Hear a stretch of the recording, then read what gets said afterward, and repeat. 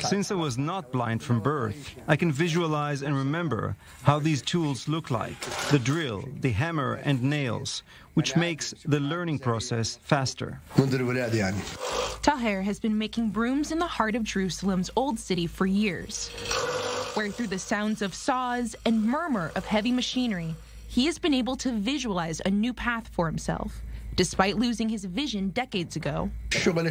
I became a member of this association when I became blind. It taught me and helped me to excel at this job, and thankfully, I started my work here in this field. The first collective of its kind in the Middle East, the Arab Blind Association was formed in 1932 under the British mandate as a school, before finding its home on the historic Via Dolorosa in 1954. Here, blind workers have been able to find new purpose working with their hands, making high-quality brooms from scratch to be used in cities and towns across Israel. We noticed that they work with brushes and brooms of various kinds, and the materials that the blind people use at work are 100% natural materials. For example, coconut straw is used to make brushes, which is a natural material, which is a tree. White loofah and horsehair, you can see that all materials are natural and also environmentally friendly materials. They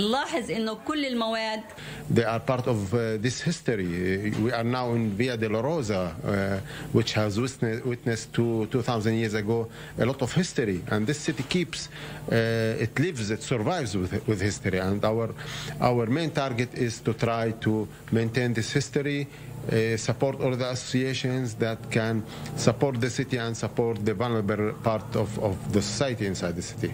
At peak times, this workshop employs dozens of blind people from around Israel and the West Bank. Since the coronavirus pandemic, numbers have shrunk down to 4. The numbers may be dwindling, but the impact of the Arab Blind Association has been unimaginable. UNESCO has even recognized the association's work, tasking them with spreading to countries across the Arab world, where they have set up shop in Iraq, the Emirates, and Egypt.